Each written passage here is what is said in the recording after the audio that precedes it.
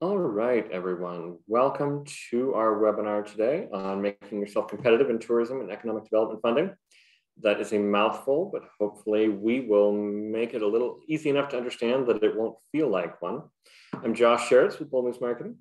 And I'm Jason Ruggiero with Spark Community Capital. And we are excited to have you today.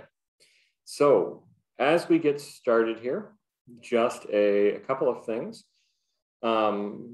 First, just so you know, we will be sending out the slides as well as a couple of things for you. The slides, the recording, and also a funding toolkit that we put together with everything from blog posts to different information about grant funding and whatnot. We'll send the link out to that as well. So anyone who attends the webinar today can get access to that.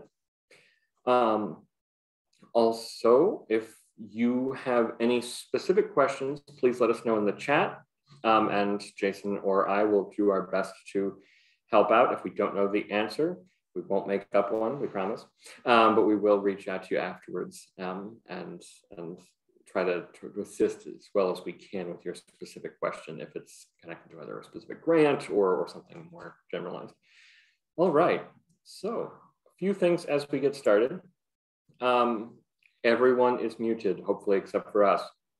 So if anyone has any questions, please chat or type them into the chat feature. And then for your convenience, we will go ahead and read them to the entire group so they know the question and for the context as well as our answers.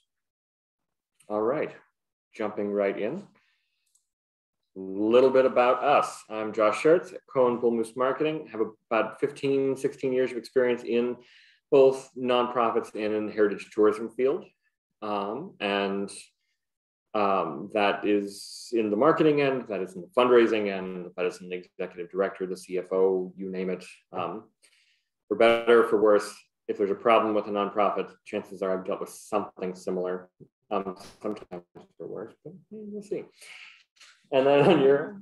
I'm Jason Ruggiero. I'm the owner of Spark Community Capital. I've spent 10 plus years in government, both local government and then some time in the federal government as well. I've been focused mainly the last 10 years on grant writing, grant management, grant administration, and project management through the Venango County Planning Commission.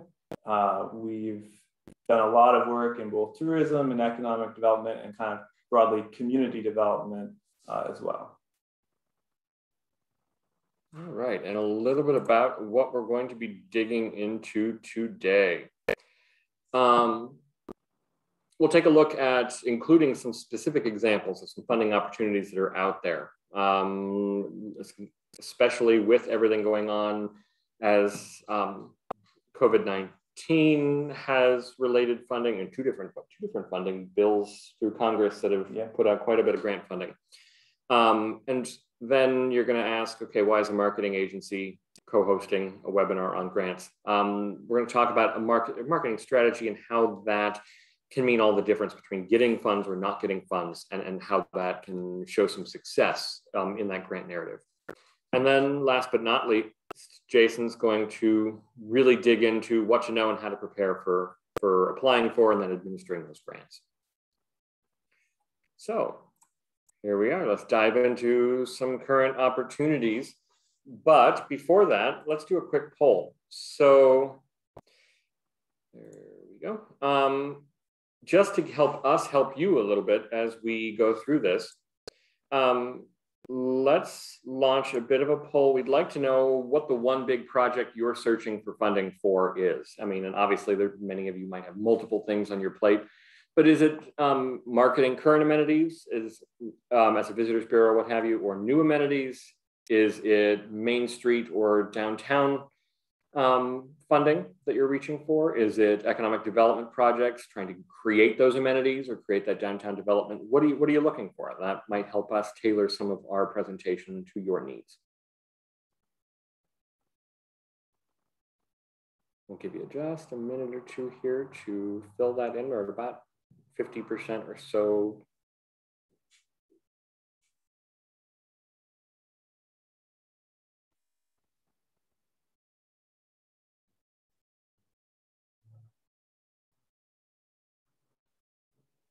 And if it is more than one, feel free to put the one that you're looking at specifically. Maybe there's a grant you're currently working on for one of these. About another 5 seconds or so, and then we'll shut it down.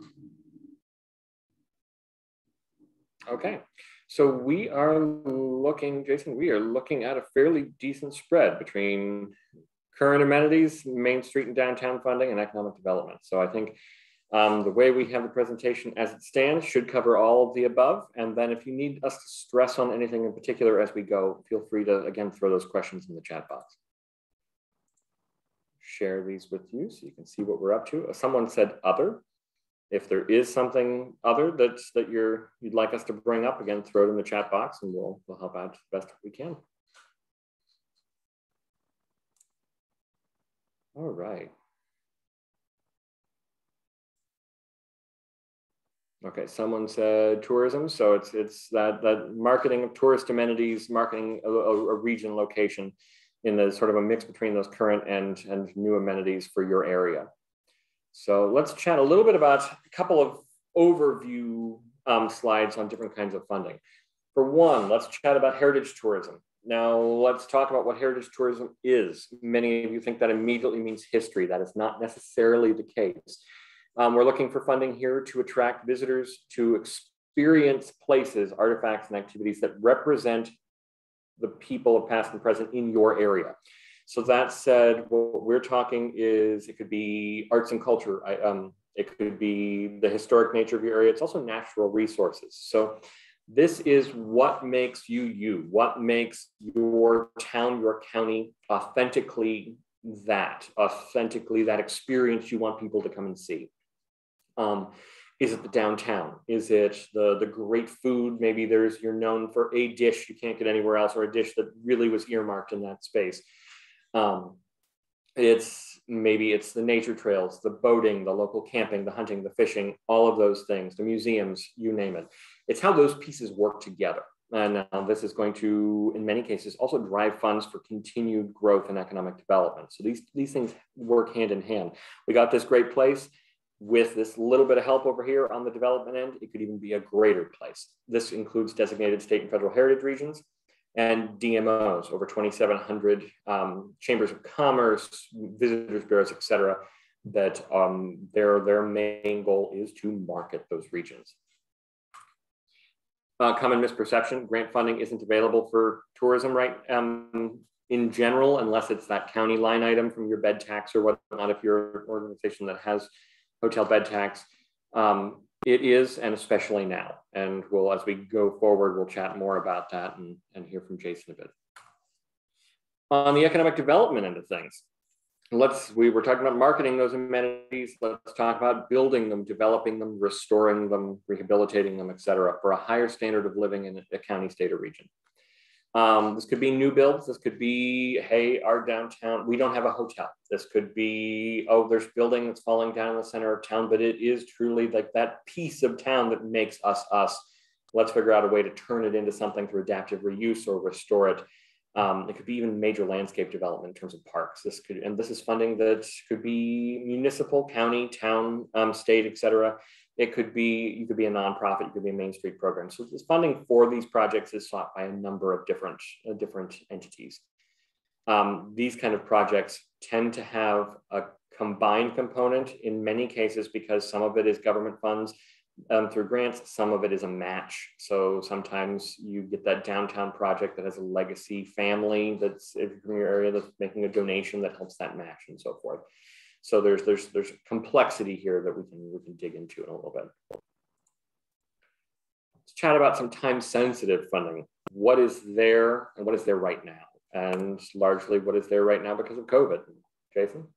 Yeah, so there are a lot of COVID-related grants that are available right now. As Josh said, there's really two different groups. Most of the CARES Act money has been moved out, so that has pretty much been taken care of, but the American Rescue Plan funds are very much still out there. The vast majority have not been spent, and they really fall into 2 or maybe even 3 different buckets that you want to look for. One is the American Rescue Plan funds that went directly to the county the township, the borough, the city, wherever your project is located.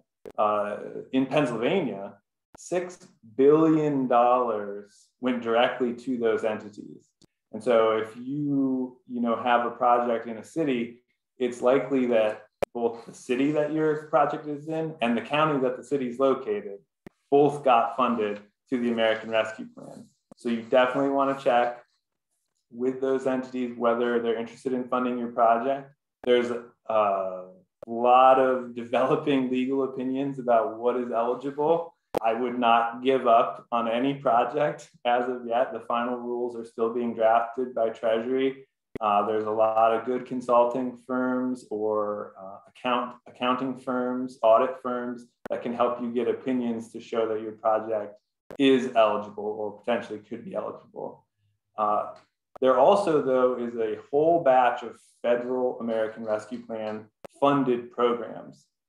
Most of them are through the Economic Development Authority, and you see them listed there on the slide. There's the Build Back Better Challenge, the Good Jobs Challenge, the Economic Adjustment Assistance, which is a program that has existed for years within EDA, but has gotten a new burst of funding through the ARP.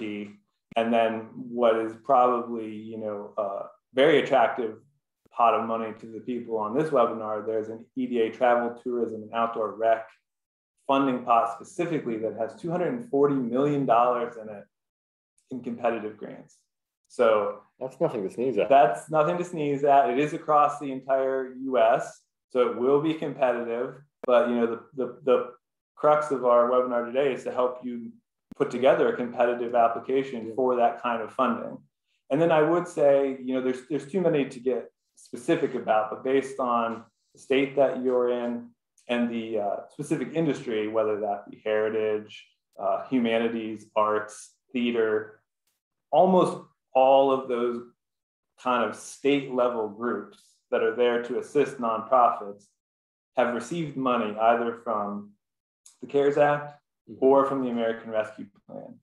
They may have got it directly from the state because a whole other batch of ARP funds went directly to the state, and then the state turned and handed those out to some of those groups. So if there's a group, if you're interested or invested in the humanities, check with the Humanities Council or the Humanities NGO or state. They may have a whole tranche of funding that is specific to your industry. And some of it, and just speaking from finishing up one of these applications very recently, some of it is for bigger projects, and some of it, example, the PA Humanities Council is handling some of that in Pennsylvania, and there's even $20,000 operating grants for nonprofits. So, I mean, some of it has been between CARES and ARPA has been earmarked for operating funds for nonprofit arts and culture organizations. So check out some of those things. That's fantastic. Let's see here. There we go. So let's chat a little bit about, so why on earth are marketing firms talking about grant funding? So part of this is right off the bat, looking at what a marketing strategy is for your project, for your region, what have you. If you're reaching out for funding, let's example, if it's a brick and mortar project, you have to talk to a contractor, you have to talk to someone and say, hey, what is the plan? Maybe an architect even, what is it, depending on the size of the project, what's it going to cost, how are we going to do it? Same with this end of things, because it's so tourism based, what are the goals here? Smart goals in terms of how are you going to take your business goals on this end and what the grant is looking for and tie it into various measures of success. This is also going to unify the grant application in terms of your brand, how your brand is presented, be it a county visitors bureau, be it an economic development authority. What is it that you tell a granting organization? We are not just this small group of individuals who really would love you to hand us $500,000 or $1 million or $5 million or whatever. We've got a plan here, and we have a plan for success. What are the most impactful tactics here? This is how we're going to reduce spending. This is how we're going to show you long-term success. Because you can say, I can say to Jason, hey, can you give me $10 million? We're going to build a hotel. Our town needs a hotel. his response is going to be, if I hand you $10 million, how can I show that you're going to put people in the rooms in that hotel and you just didn't build a really great building that's going to be bankrupt in 5 years? So this is where you show, hey, this is how we're going to market to get people here. This is in my grant narrative. I'm planning on putting together this strategy. This strategy is going to draw maybe tenants for this commercial building we're renovating. This is going to draw tourists to the county that I'm trying to push. How is that success being shown?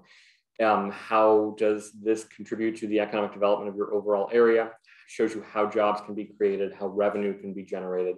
It's sort of instead of the economic development end is the build it. If you've movie fans out there, the build it and they will come for this is the how will they come end of it. Just real quick, what this looks like. You're showing a marketing strategy is basically a 4-step process, how you're attracting new visitors to your area or how you're attracting new tenants. This would be attracting them to your materials. How are you differentiating yourself among others? In the tourism end of things, it's not really competition. So we'll say maybe cooperation, to make a word. It's how, if you're planning a vacation, how do you get tourists to this county versus going somewhere else? This lake versus going somewhere else, this town versus going somewhere else, this amenity. And then how do we make it as easy as possible, be it what you're doing on your website, getting information via social media or blog posts or what have you. How are you getting those people to you and showing them what you have to offer and then re-engaging? So that said, in terms of the marketing funnel end of things, this is the different tactics and tools as well as what's in that strategy. The tactics and tools on the right are what's actually happening. Are you working on your website, social media, what have you? On the left, this is that strategy that you're using as part of your funding is, okay, I'm going to build this and now to get people, we've done the research. We know what kind of people will stay at this, maybe boutique hotel or this new restaurant. We're now going to reach out to them. This is how, if you give us that $10 million, how we're going to make sure it's invested wisely to make sure that those people are indeed coming to fill those hotel rooms, increase your tourist spend in your region, and then find that tenant or customer for whatever that development project is. Incorporating these things shows that you're being responsible with the funds. You've done your due diligence. It shows not just veering slightly from the grant end of things, but not just on the grant end, but also on that other flip side of this, when you're reaching out to donors for funding as well, it shows you're serious. Example, one project that we're working on right now, it was the strategy behind the marketing, the strategy behind getting the architect, whatnot. It allows us to be able to and the group people we're working with to tell donors, hey, this got real. So it's time to make that donation happen because it's no longer that dream project. And it also adds a layer of professionalism and polish to what is otherwise the, hi, please give us $10 million. We want to do something nice and we don't have a plan in place. So now we know how we need to present ourselves from the narrative end of things and from the polish end of things. How do we actually need to handle applying for those funds? Right. So how do you choose your project and how do you search for funding?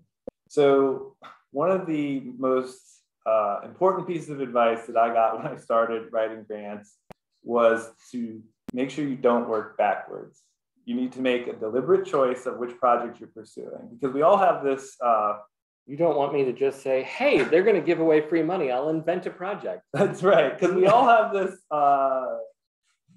tendency. And there's a lot of lists or mailing lists and things like that out there that every week, they'll send you a whole list of all the grants that are open. And it's really easy to sit with that list, get your cup of coffee, and start dreaming up projects. Yes. And you might get those projects funded, but are those projects actually advancing your plan? Whether that be your marketing plan, your 5-year plan, your strategic plan, if you work in local government, maybe your comprehensive plan, because you can get a lot of projects funded and spend a lot of time doing things that aren't solving the big problem. And that's actually what I find tends to happen. You're not solving the big problem. And when you look back, no one's ever solved the big problem because the big problem was hard. Mm-hmm. That's why it was the big problem. Sure. So, you can't work backwards. The funding stream or streams that are available aren't the things that should be driving your project choices.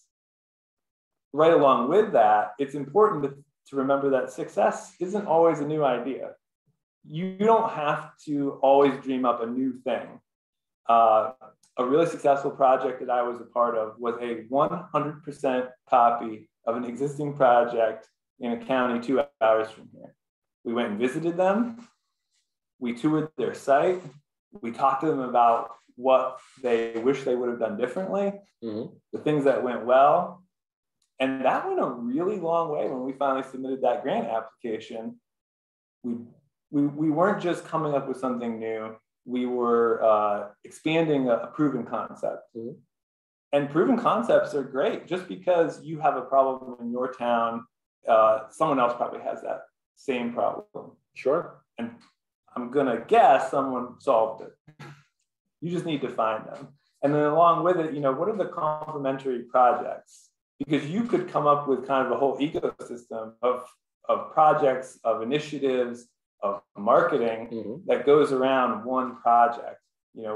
A community that I work in has a really successful artist relocation program that they started years ago, and they've recruited over 40 different artists to come live and work in that community. So now, we should all, the ones that work in that community, be thinking of complementary projects. How do we build upon the fact that we've already got 40 artists here? Mm-hmm. What else can we add to the community? Whether, it doesn't have to necessarily be art specific, mm-hmm. but what are those people looking for? What could cause them to expand their business? What are ancillary businesses that could come into the community to help those artists succeed? Mm-hmm. Moving to the next, how do you develop your project from idea to a submission? Well, the first thing, as I call it, is closing the circle. So you have to clearly identify what the problem is. Sometimes that can be the hardest part to put into words right there. Right. And the funder wants to know what the problem is. So if you can't put it into words, you're going to have an awful hard time convincing them that you know how to solve the problem. And that's the second part. That's very true. That's closing the circle, right? What is the solution? And how is your project the solution? You need to clearly demonstrate both the problem and how you know the solution. You need to tell that story, usually with data. Visuals are also helpful. But, again, if I'm talking about the artist relocation program, talking about the 40 artists that have moved into the community, talking about the impact they've made on that community, makes it all the more compelling to come up with that ancillary project or that expansion project. The project I was referencing earlier that we expanded from a neighboring county, we could show the number of students that graduated the program.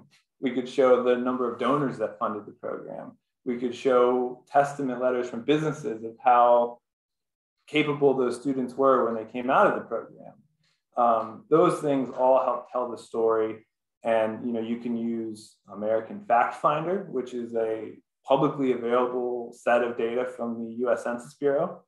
And then if you have access to either at your organization or maybe from your county planning office, GIS mapping, that can go a really long way to identifying that problem and telling that story.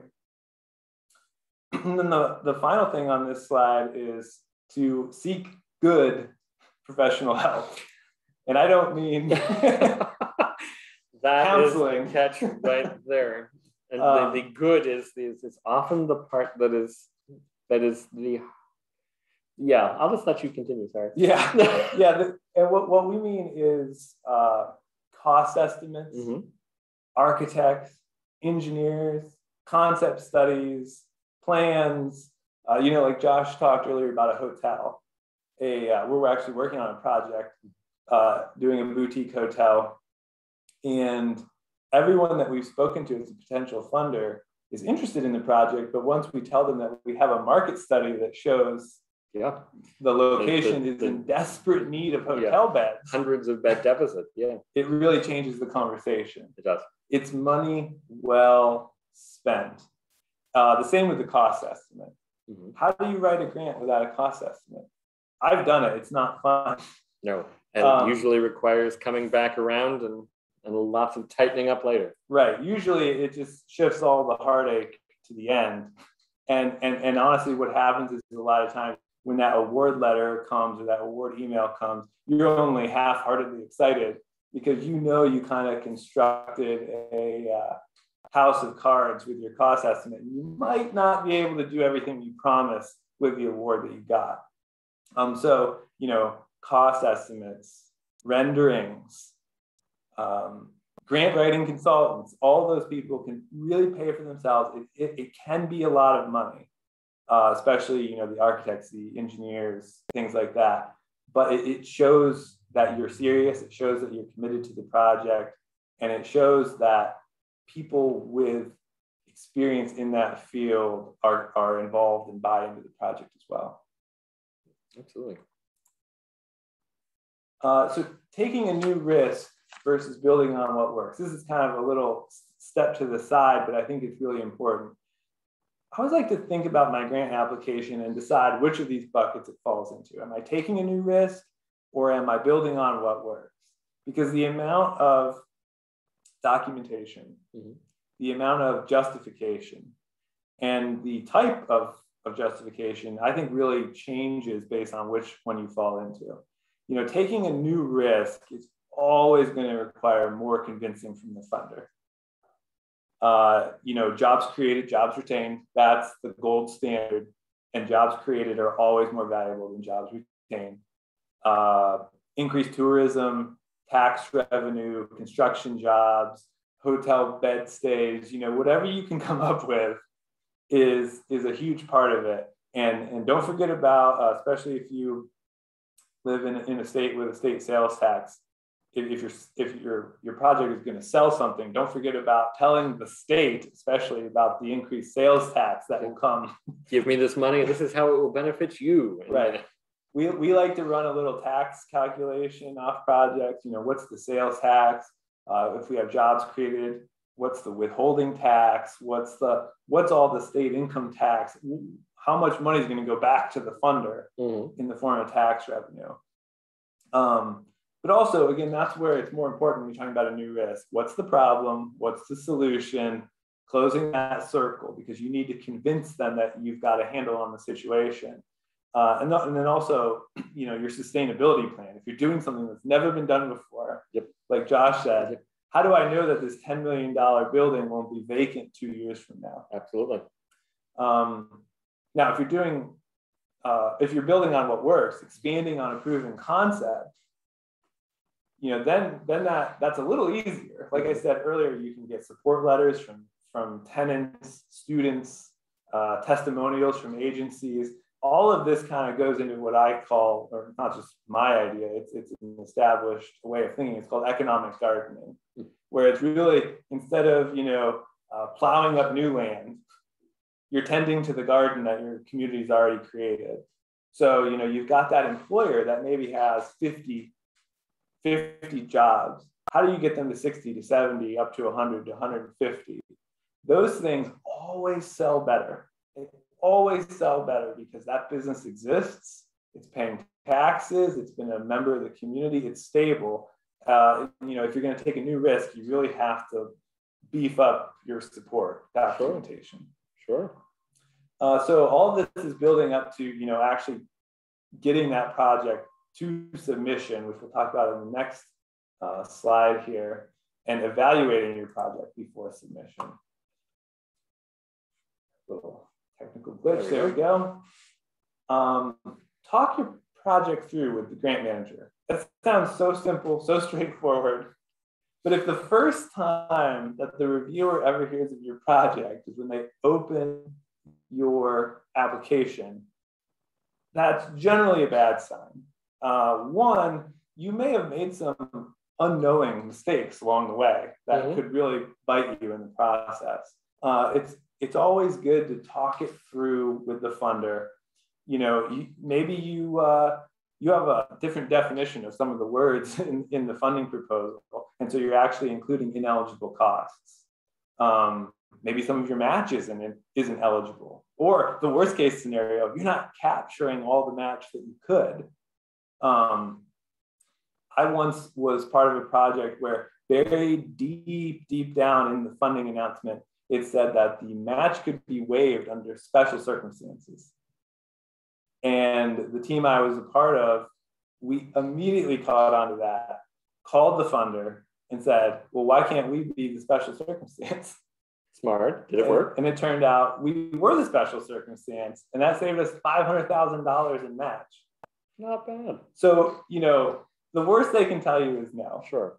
Well, and just quick question, and I haven't seen it come up here, but I'm guessing someone's thinking it right off the bat. Some of this is state or federal funding. I'm sure there's a certain amount of hesitancy in some of our attendees' mindset. Like, wait, you want me to call state capitol and ask to talk to someone that? Yes. That's they're actually going to talk to me. So, I mean, a bureaucrat somewhere is going to actually answer my questions, and that's a thing. That's doable. That's yes, that is exactly what I'm asking. Usually, somewhere very deep in the funding announcement, there is a phone number. A lot of times, it has a name attached to it. Sometimes it doesn't. But I've just, I have cold called the Pennsylvania Office of Budget and said, I need someone to talk to me about X. Again, you can't be afraid of putting yourself out there because you never know what comes out of the project. And, worst case scenario, they tell you your project's not actually eligible. And that's disappointing, but you saved yourself, in some cases, all that days time or weeks before you put that application together. They also, a lot of times, are able to help you frame the application better to what the funding priorities are. So it's really something, that you want to look at. It also answers the age-old question, because I always ask, how soon will I know? Because we've all put in the grant application and sat there wondering, checking the website, checking our email, refresh over and over again. You got it. Yes, I've been in that spot. Yes. I always just ask the question, when am I going to know? And a lot of times they try to avoid it, but I will call back because now I've got a personal relationship with that person, and I'll call back, not all the time, but a few times, and say, so how are things going? When are we going to know? And we talked about this a little earlier, but before you submit, you have to honestly evaluate the sustainability of the project. Because as Josh said, these applications can be weeks to put together, take a lot of time. Well, and not just your time, but if you are paying consultants or whatnot to help put together, be it prices or what have you, I mean, spend money on it, it's again, that's all investment into getting those funds. But if it's not feasible from day one, that's a lot of hoops to jump through for nothing. Right. So you've really got to look at how are you going to sustain yourself after the funding? Can you really get that hotel up and running? Can you really get that STEM program functioning once the initial investment runs out? And of course, a lot of times that involves shifting from the public support that brought the program online to private support within the community, whether that be businesses, tax credits, or even just private donors. Private local foundations as well. So with all that in mind, we've got our project to the finish line, and now we're going to submit the grant. So what are our next steps after submitting, other than hitting refresh over and over on the website? Or just calling someone and saying, hi, can you help? So one is you got to talk about your project all the time. It's the old adage, fake it till you make it. The more you talk about the project, the more you insert the project into the community and show everyone that you're serious. And even if this funding stream doesn't come through, you're going to find another one and another one and another one. And, that includes site tours, phone calls, office visits. And in those site tours, phone calls, and office visits, I mean the people you submitted the application to. Mm-hmm. I mean congressmen and women. Mm-hmm. I mean state secretaries of economic development, community development, heritage bureaus, whatever that might be. I also, though, mean local planning agencies, nonprofits, whatever your partners are. Get them into the building. Local or administration from local colleges, the local hospitals, right? Those big players in the community that sometimes you're like, how does that fit? Well, it fits because it makes your community a better place. Right. And it fits because if you can get those people to buy in, they become ambassadors of your project. Mm-hmm. Absolutely. Not just helping you find funding, but when the nasty editorial runs about why are we doing this, yep. Or when it comes up at the hospital board meeting about so-and-so is doing this, say, yeah, I went and toured that, actually, it's a great idea, I think it's going to be a great project. It can nip a lot of those things in the bud before they become big problems. Absolutely. The other thing is you can't assume that you're going to get your grant. What? You mean I did all this work, I hit submit, I've been clicking refresh for weeks now, and they're not just going to give me the money? They may not, and also they may not give you everything you asked for. That's actually perhaps what I found. If you've done all the legwork, you need to prepare in that interim time of what if I get half of what I asked for?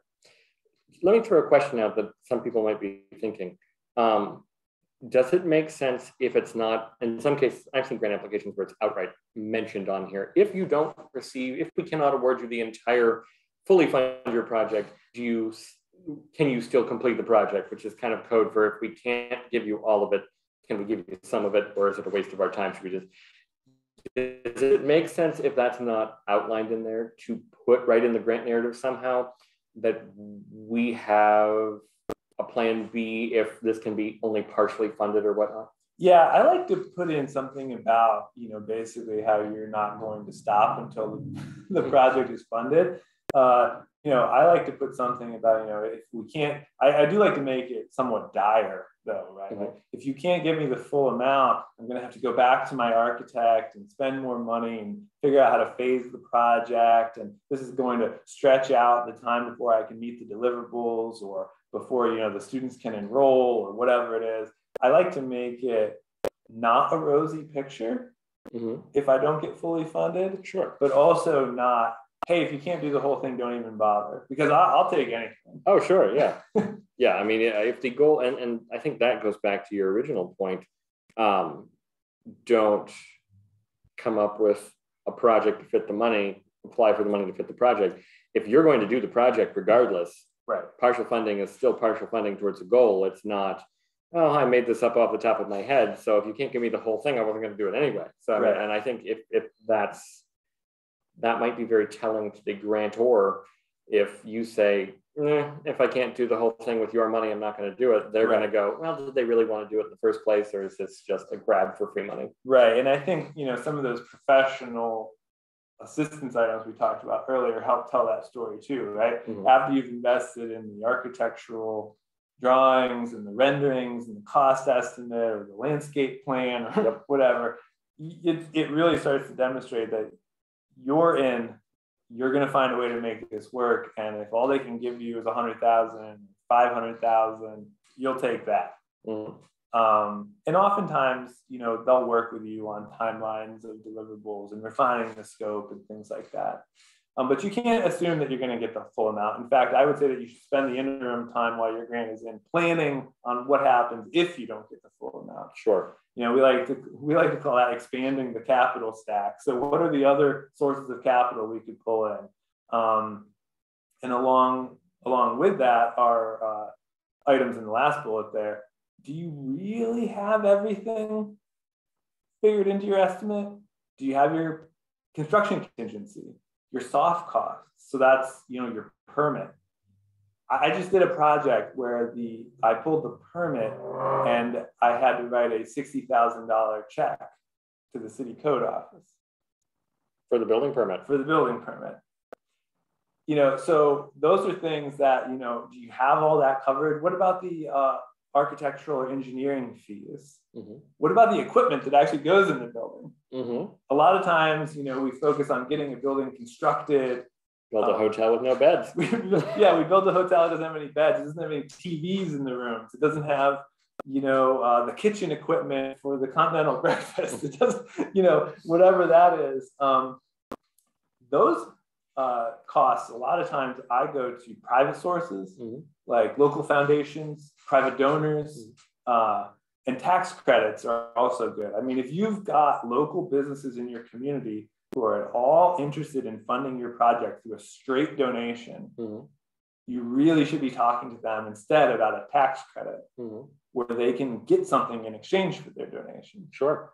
So local businesses, the successful businesses of your community, especially if the project helps them somehow, helps them bring in clients, helps them recruit engineers or, some kind of white collar professional job where they're actually headhunting amenities that your projects are funding might really help them. And they might be very interested in helping support. Sure. Any adjustment or other tidbits here if we're talking more for those DMOs, those visitors bureaus, and some of the grants that they would be looking for that is primarily marketing based? Yeah, I mean, I think the beauty of the tax credit is that you can spend the tax credit on anything, because at least the way it's structured in the state of Pennsylvania, the money is not coming from the state. Okay. The money that you're getting comes from the business, and the business receives a tax credit from the state in return.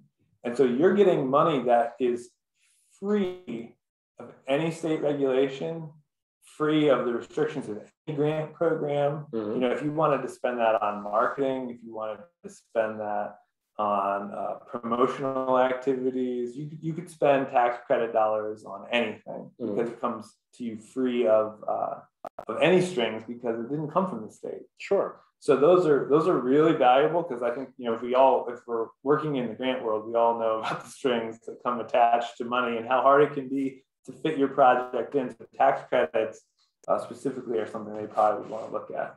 Absolutely. So a few key takeaways here.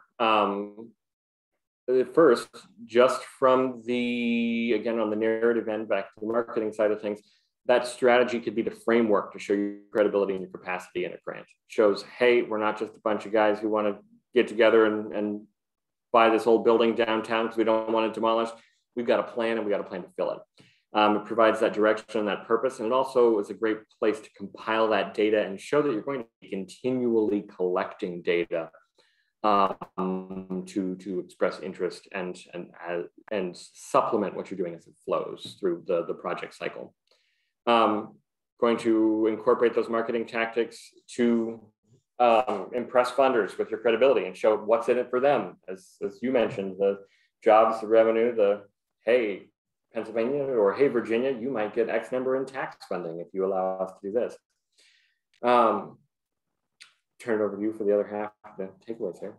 All right. Like we said, you need to make sure your project choice informs your funding search, not the other way around. Because it's not just putting the grant together, it's administering the grant funds, filling out all the reports, et cetera, et cetera. By the end of the day, the grant process takes up a lot of time. And so you might as well make sure that it's focused on a goal that you've decided is really important to your organization and serves your core mission. You need to invest in a solid proposal. If that means professional engineers, architects, grant writing consultants, it's worth the money.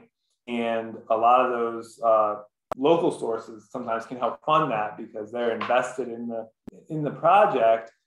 Maybe they can't fund the construction of a hotel, but they'd be willing to spend or contribute toward $10,000 to get a real estimate that actually breaks down, quantity, takeoff, and costs of every item that's going to go into it, so that you can build a good solid grant application. And then finally, just talk about your project a lot. You're literally, you've created this idea, you've gone after the funding, you are willing it into existence with all your work. So will it into existence with your words. Absolutely. Talk about it with everyone, promote your project, show them how committed you are to it. Yeah, we all know that person in our community that is constantly talking about something they're working on. And while every once in a while you sit across from them in a meeting and go, oh my gosh, will you stop? You have to admit they're effective. Be that person. That person is getting things done. The other thing that can happen is other groups you'll find might start submitting grant applications or funding applications for their projects and referencing yours. Mm-hmm. And if that starts to happen, especially say they're all going to the state or the county, mm-hmm. it starts to really build this momentum of like, this is serious. They're not going to give up. By funding this, we've created a big win situation. Right. They're all buying into this and they're all committed to go in this direction. Absolutely. Absolutely. This is great. Let's take a few minutes to answer some questions. I will throw one out there based on the number of visitors bureaus and such that we've got involved. Thoughts on a lot of these organizations are, so feel free to, well, backing up a second, feel free to type your questions into the chat box. We'll read them out. We'll go ahead and do our best to answer them. And while you're typing up your questions, a lot of these visitors bureaus and economic development authorities are 501c6s, not 501c3 nonprofits. Thoughts on how to overcome that hurdle? And sometimes it can be a hurdle. I mean, there's I know some have a friends group that might be a C3, but what suggestions do you have on how to deal with that? Yeah, that's interesting.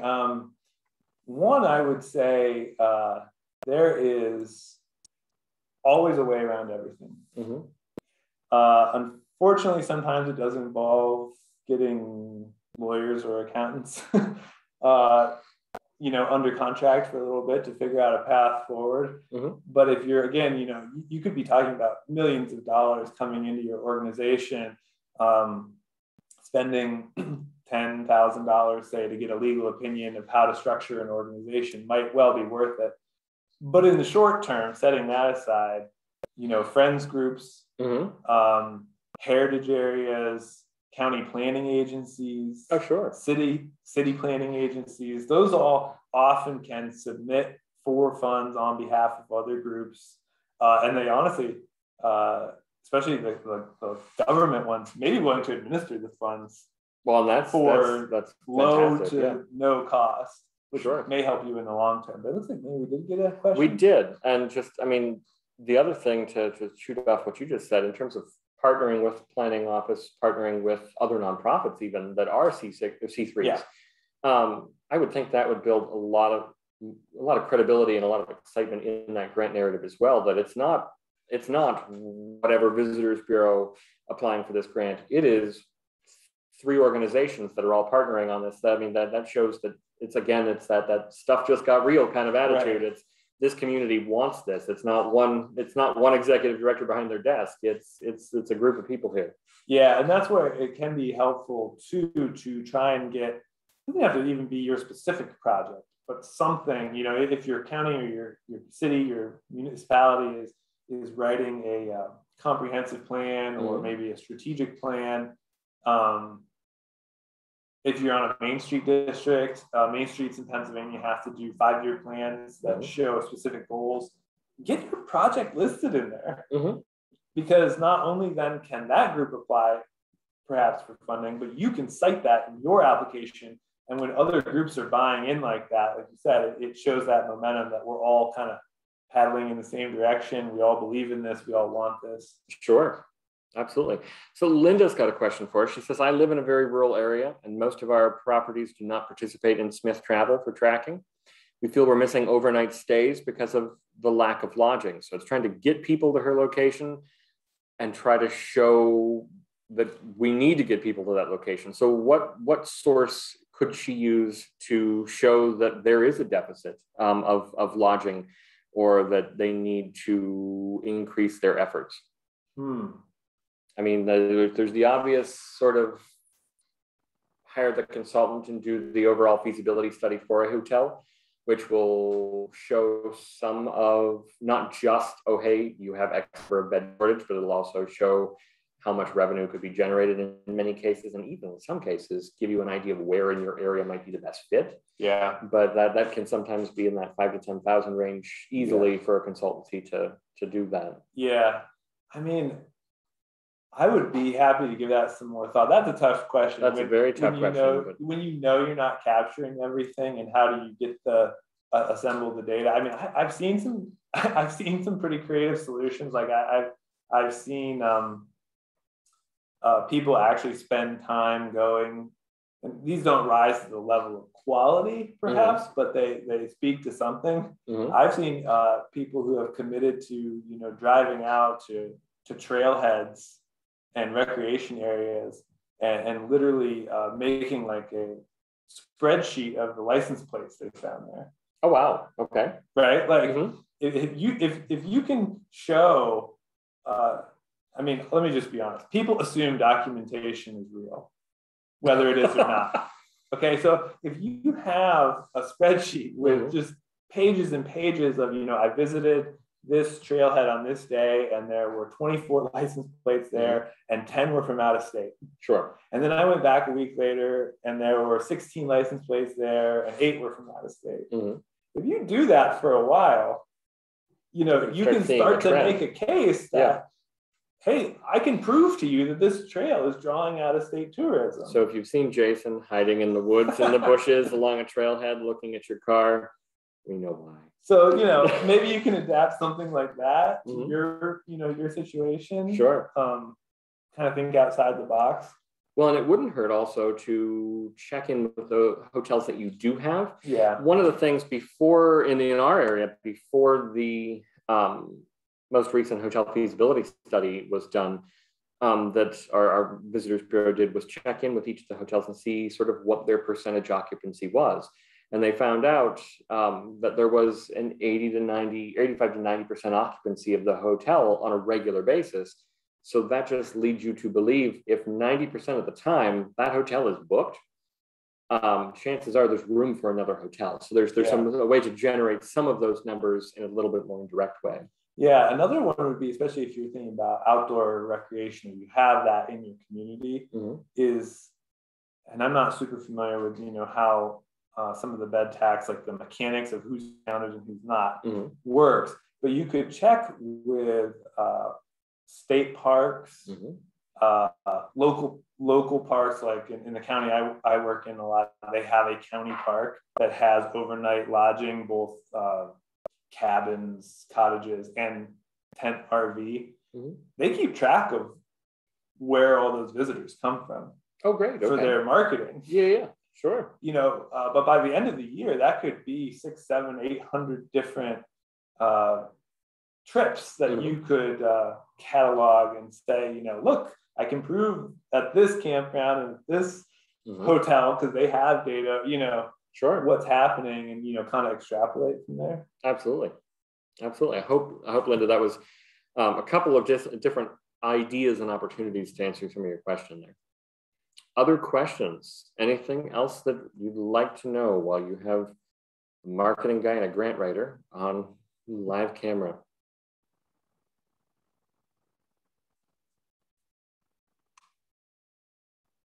Well, we will jump towards not seeing anything at this moment. We will jump towards, if anyone's typing final thoughts, we'll jump towards just a quick thank you and put Jason's and my information up on the board there. Also, when you receive, again, you will receive the recording and the slides for this presentation in an email within the next few days. You'll also receive a link to the Bull Moose Marketing Grant Funding Toolkit, and you'll receive, in the slides, you'll receive both Jason and my contact information if you need anything or have some more specific items you'd like to chat about. So that said, I don't see any other questions popped into our chat window. So I want to thank you so much for joining us, and for hopefully, thank you guys for joining us, and hopefully we were able to answer some questions and give you some thoughts for that next grant application that you're working on. So on that note, have a wonderful day, and thank you again. Take care.